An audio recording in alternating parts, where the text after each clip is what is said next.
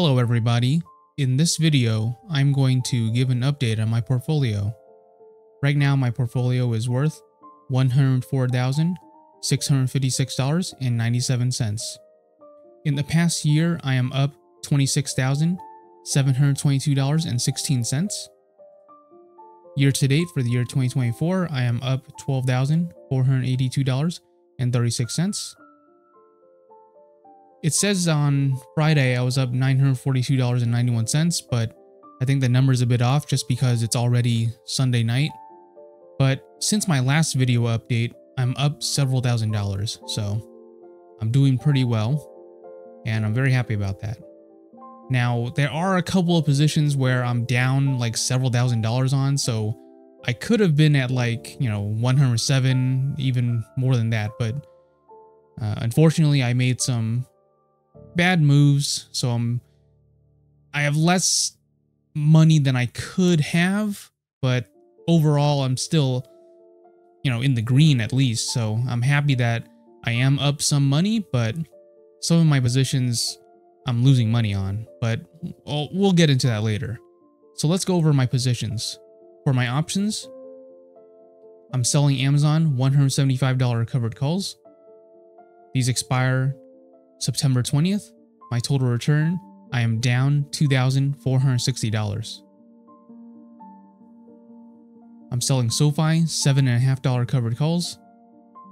These expire September 20th. My total return, I am down $96. I have Amazon $140, $130 put credit spreads. These expire October 18th. My total return, $26. I have Amazon $200, $210 call credit spreads. These expire October 18. My total return, I am down $150.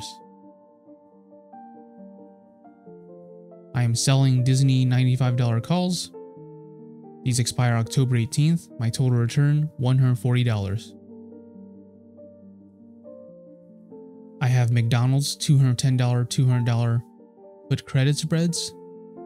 These expired December 20th. My total return, $540. I have McDonald's $300, $310 call credit spreads. These expire December 20th. My total return, I am down $3,740. I have Verizon $35, $33 put credit spreads. These expire December 20th.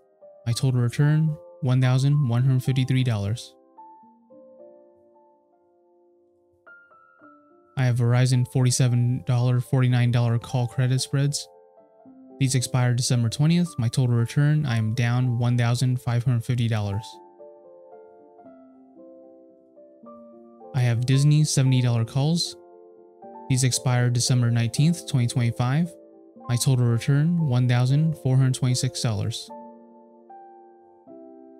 For my stocks, I have 300 shares of Amazon.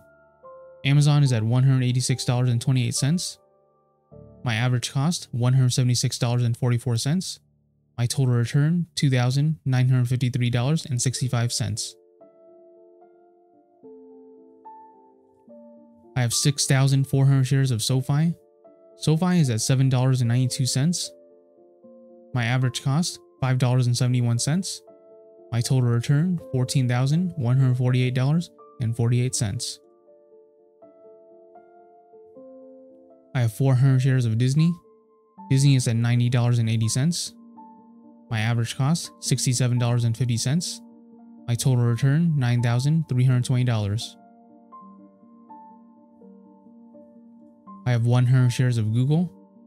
Google is at $157.31. My average cost, $142.48. My total return, $483. This is a margin account. My margin total is $94,604.70. My margin used is $56,031.02. My options collateral is $22,000. This leaves me with $16,573.68 in buying power. My margin status is low risk. My buffer is $34,935.48. This is how much money I can lose before I get margin called. My annual interest rate is 6.55%. The daily interest I'm paying is $10.01. And I'm borrowing $1,000 of margin interest free. So overall, yes, I'm up, I'm green, and I'm very happy about that. Up over $7,000 in the past week alone. However, the unfortunate thing is some of my positions, I'm down like several $1,000s. One example, and probably the best example, is this one. My McDonald's $300, $310 call credit spreads. Oh my goodness. I would have been better off not doing this play at all, because look at this. My total return, I'm down $3,740. So down almost $4,000 from this play. So if I had not had this play, I would be closer to like, you know, $108,000, $109,000 if I had just not even done this in the first place. However, down a lot of money. And the reason for that is because in order for this play to make the max profit, McDonald's has to stay below $300 per share. And it is dangerously close right now. It's at $296.60. Very, very close. Now, if it does stay below 300 at expiration, which is in December, that's, let's see, right now it's September 15th, expires December 20th, 3 months. So about 3 months from now, if McDonald's stays below 300, then I'll be making some money from this. However, if for some reason McDonald's just keeps on going up and goes above 300, goes above like 310, I'm going to end up losing lots of money. So I don't know. In the past year, my goodness, McDonald's has been up and down. It's like a roller coaster ride. 246 at one point, then went up to 300, then went down to 245, and now it's back up to 300 again. Pretty much. Yeah, so this is very close. I don't know what's going to happen from here. If McDonald's is going to go back down, if it's going to keep on going up and up. Oh my gosh, I don't know. But this is one of the few plays I have where I actually want the underlying shares to actually stay below a certain price and not just go up to infinity. Now, of course, my bullish positions, I want them to just keep on going up and up forever, right? Like SoFi, but you know. Some of these, I want them to stay below a certain price. Another example is Amazon. See, for these Amazon $200, $210 call credit spreads, I want Amazon to stay below $200. And that's why I'm down $150 right now, because Amazon, it's at 186, which is a little close to 200. This expires earlier though. This expires in October 18th, so like next month. So as long as Amazon stays below 200 until the expiration date, which is next month, then we'll be fine. But yeah, a couple of these, it's dangerous. It's a dangerous game, because if it does go above, you know, these prices I chose, I end up losing a lot of money, which is unfortunate. Now, there are some where I want them to stay below a certain price, but it's not as significant as a loss. So for example, Amazon. Covered calls is not as risky as spreads, in my opinion. So I did choose a strike price that's $175, and right now Amazon is at $186. So it's well above $175.